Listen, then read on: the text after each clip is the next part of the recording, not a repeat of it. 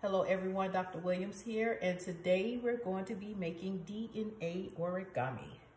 So you should have your template. This is the template that I provided for my review.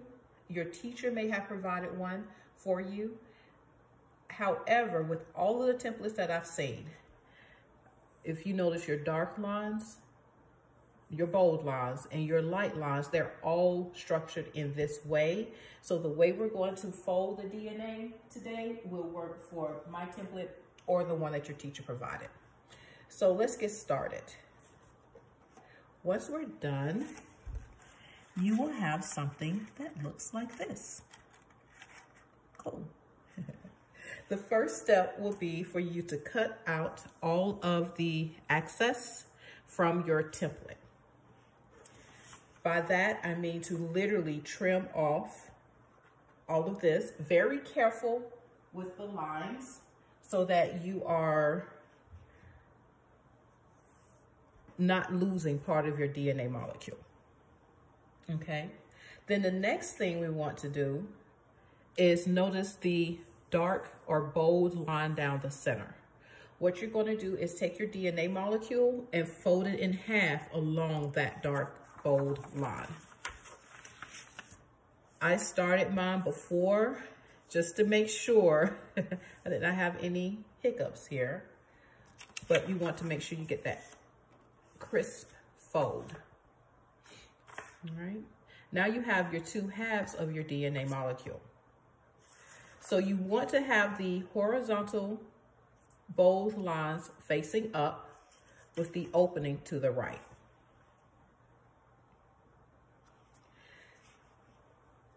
So now let's look at the structure of our DNA molecule.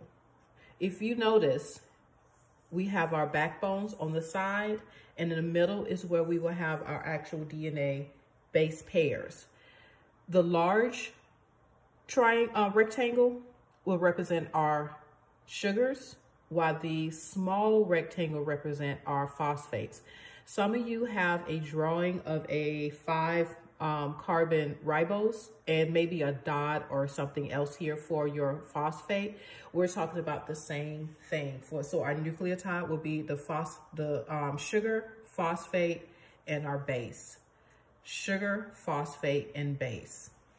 So when we're adding our bases to this side, what we're looking at to guide us again would be the bold lines.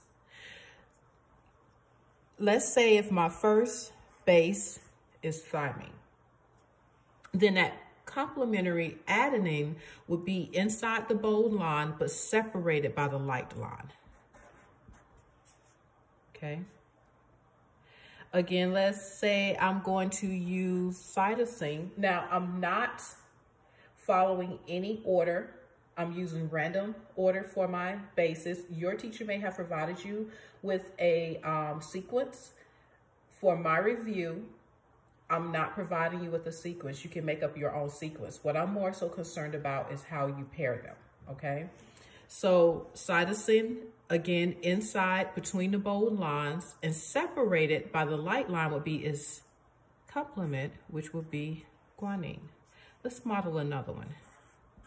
Adenine, separated by thymine, okay? So you want to fill this in all the way down, making sure that your complementary pairs are inside the bold line. Once you're done with this side, we're going to flip it over. And here we have something a little different. We have the bold lines going across, diagonal, I should say. Let me model the first. I'm going to start this one with cytosine. But instead of putting it here, that's going to be outside of my base pair. It's going to be outside of the bold line. I want to stay diagonal. So this time the light line is going horizontal, and I will put my G here. Let's say I wanted my next one to be A. Then the complementary T will be here within the diagonal lines. Let's do one more. G, my complement will be C. you notice the empty one up at the top. Well, if you notice, this one goes off the page. The complement will go off the page. So I just don't like to leave it blank. I'm going to put one there. You can pick any one there to put there. Since there is not anywhere we can put its match, I'm not going to be grading you or looking at that for you. Once you fill all of this in, the last one will also be a blank because this last one down here does not have a complementary that's on the page. It's off the page. So what we can do for that last one, or you can do it for the first one, you can switch it up. Go ahead and add your name. You need to get credit for all of your work. Once you complete both sides, you should then have something that looks like this. Now remember, your base pairs will not look the same as mine because you are making up your own and they should not look like mine. Some of you will have ones that your teacher, a sequence your teacher gave you. Those of you that's doing my review again, you make up your own, but it should not be the same as this. Now here comes the fun part. We get to color in our each part of our DNA and we get to fold it. So what you need are 6 different colors. 6 different colors for this template. You're going to have one color, any color you can pick any color. You will have one color for your sugar, a different color for your phosphate, a different color for cytosine, a different color for guanine, adenine, and thymine. Once you finish color coding your entire DNA molecule, all of your phosphates, your sugars, your thymines, and your adenines, then we will be ready to fold. Pause it here and go ahead and color code your DNA molecule.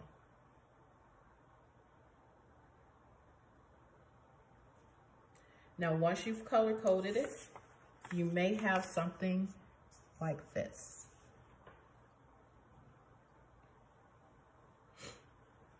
So if you notice, I chose, since, well, it's the Christmas season, so I decided to stay Christmassy. And I chose red and green for my backbone. All C's are the same color. G's are the same color. A's and T's are the same color. I will be looking for this when I review your molecule. So this one isn't folded in the middle. I'm going to go ahead and catch this one up and fold it in the middle. So we have that center crease. Okay. Now this is what you should have. Let's go ahead and start our folding. A little off there. Quite sure yours was much better than mine. All right. Now the first thing you want to do is to have, again, the same as we did before. We're going to start with the opening bend to the right and all of our horizontal bold lines facing up. All right. Now, we're going to fold back on each of the bold lines.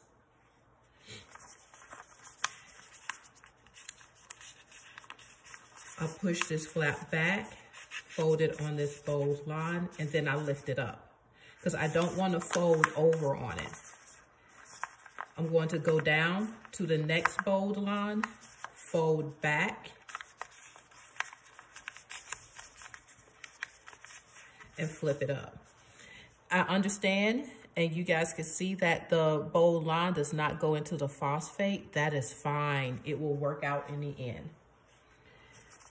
Going to the next one, folding back, then lifting up.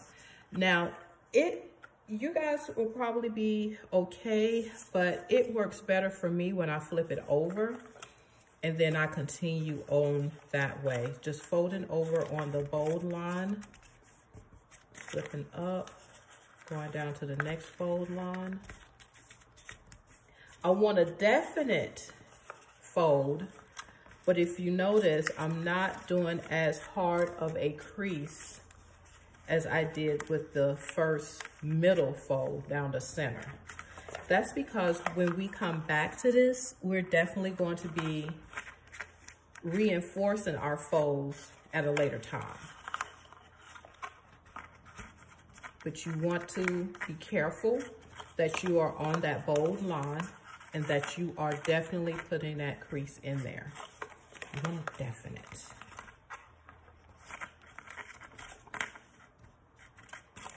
All right, all the way. You should notice it's beginning to curl up on itself already. Good stuff here. Now,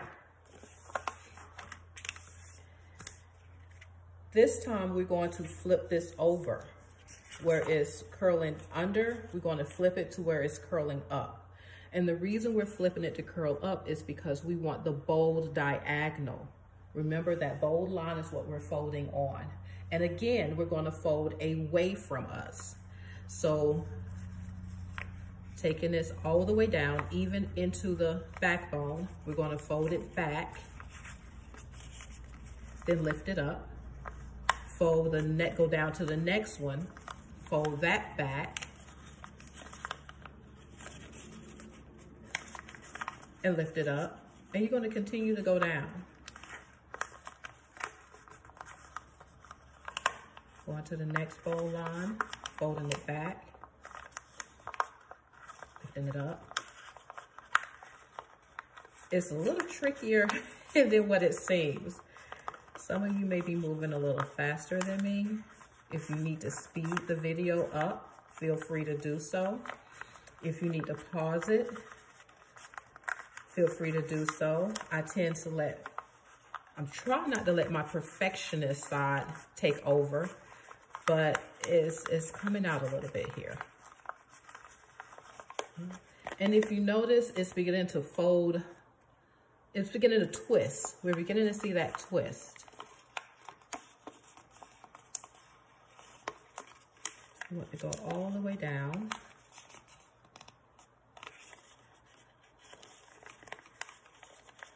Oh, it's slipping from me a little bit, but I think I got it. There we go. So not only do we have it curling in, but we also have it twisting. Good deal. All right.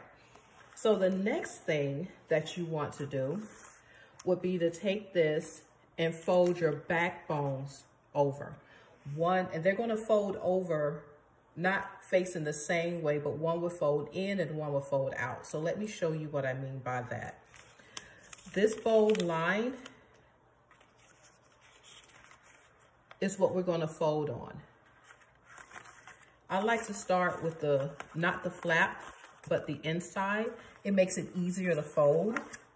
And what I would do is put it down this way and fold inward. Use the light line as a guide.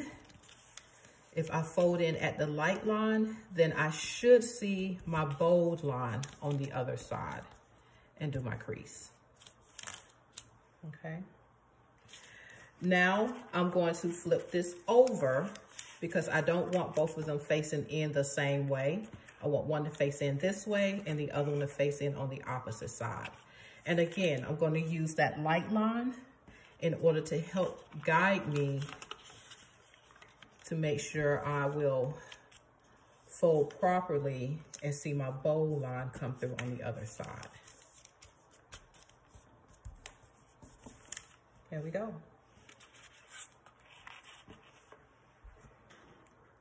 Now here comes the really fun part. I can hear my students now saying, no, this lady is crazy, but seriously. If you take this, the bold is down, the light diagonal facing up, the bold horizontal facing up, okay? This should kind of, the diagonal should kind of naturally fold toward us at this point, and the bold should naturally fold back. We want to help that along. Keeping our backbones folded in, I'm going to fold the diagonal toward me. crease it in. I'm not creasing that tip in. I'm letting that stay up, this tip up, but I am creasing the diagonal in. Now I'm taking this bold and I'm going to push that back, keeping this top part down, holding that down. I'm going to push this back. So I have the diagonal and this bold pushed back, and I'm going to crease that in again. So it may take watching this a couple of times to really catch on to how this is going. Again, my diagonal, I'm folding toward me. I'm going to crease that in. And then the next bold horizontal, I'm pushing back. And I'm following the natural fold that I've already set. The diagonal coming toward me along the diagonal. And you may have to force this to fold in. And really, this is where that other crease, taking time to really crease it. And now I'm at this next horizontal. I'm going to push that back. I'm just going to keep going. Diagonal toward me. Fold back. If you need to do a little tucking, extra folding, this would be the time to do that. Going toward me and back. And you begin to see your staircase forming. And notice I'm taking a bit more time with this because I want to make sure that I have the creases crisp, so to speak.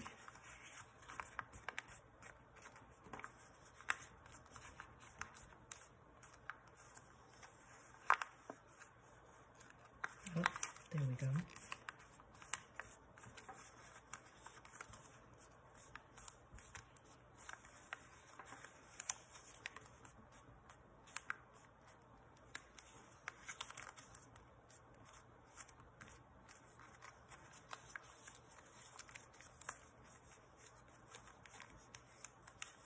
And this, I'm gonna make sure I keep that in place. And the last thing you should see is your name. Again, make sure your name is there so you get credit. Now, once you're done, you have your collapsed DNA. I'll tuck that in, my backbone. And you just want to gently extend it. Not all the way out, but just extend it. And then for your backbones, lift this up just a little. Not all the way, but just a little. There you go. Now you should have your DNA molecule.